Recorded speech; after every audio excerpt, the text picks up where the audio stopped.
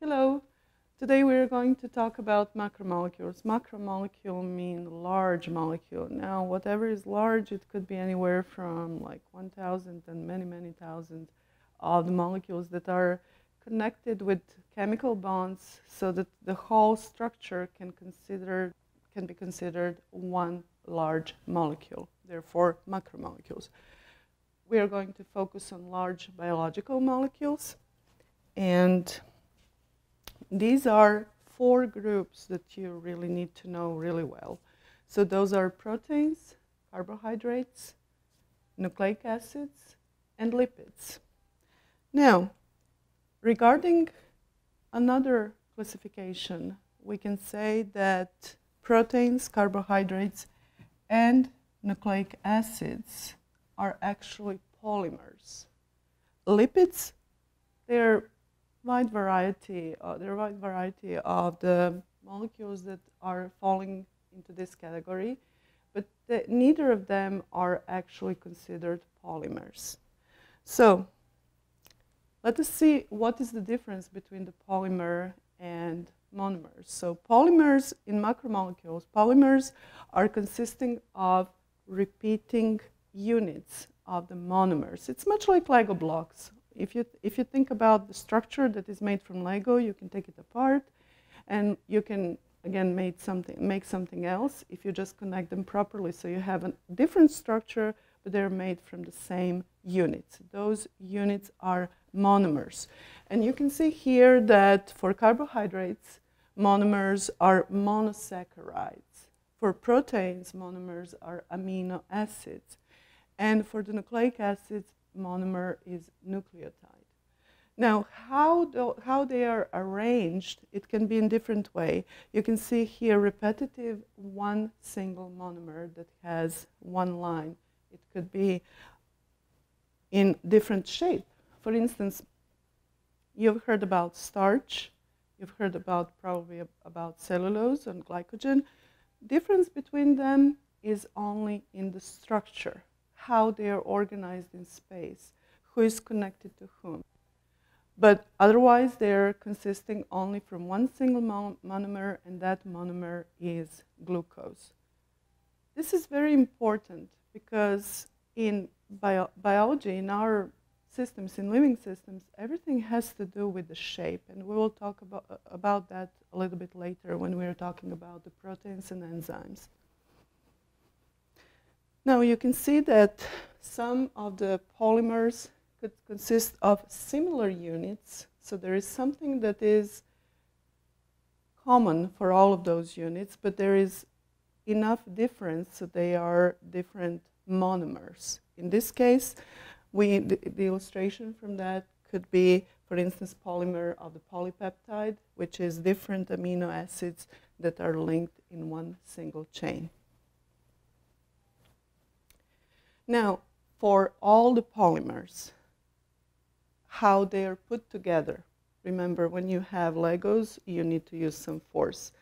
In biology, that is done through the enzyme activity. So there is an enzyme that is bringing together something, 2 monomers, and is taking away something to have that connection. That taking away is actually water, molecule of water. Okay, and that would be called dehydration reaction.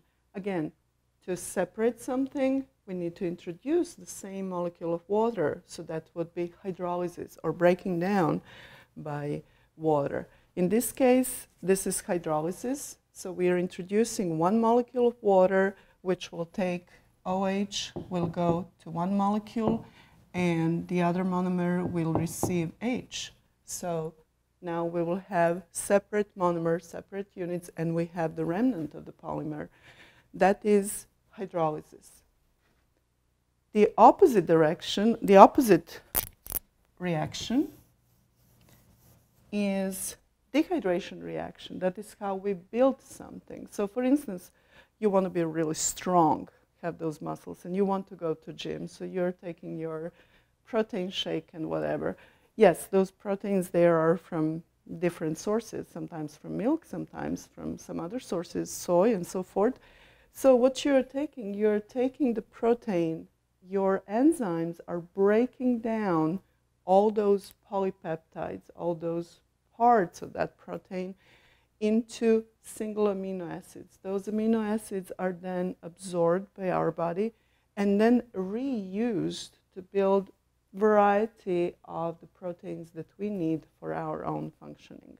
So if you want to build your muscles, you need to actually break down somebody else's proteins and then build your own. How is it done? By dehydration reaction. Dehydration reaction, okay?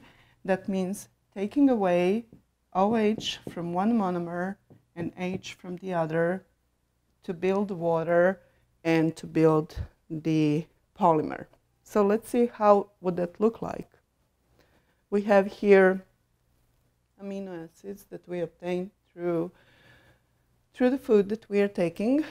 One molecule of water is taken away and we have the beginning of our polymer.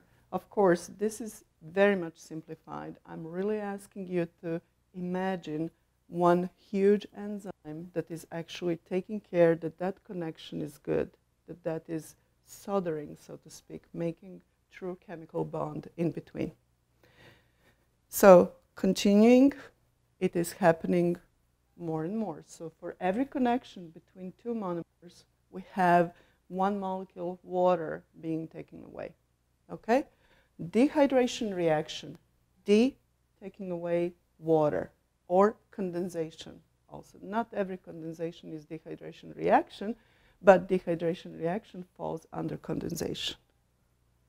So, when you have something that is really sweet and yummy, what do you usually want to do? You're thirsty, you want to have some water, you want to have some drink with it.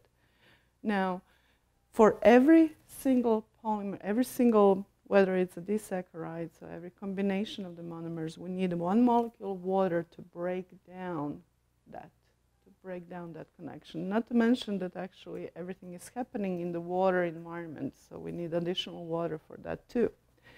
But this is a typical example of the hydrolysis. So one molecule of water is introduced, one monomer is released, we're ingesting it, the next molecule of water is introduced, and so forth. What we have to pay attention is when we are drinking something that is really sweet, like a sweet tea or soda or any kind of really sugary drink, we need to introduce more. We need to take more of the pure water just to break down the sugar that is contained in that liquid, in that drink that we took being thirsty. So we will talk more about it in the next chapter, which is carbohydrates. Thank you.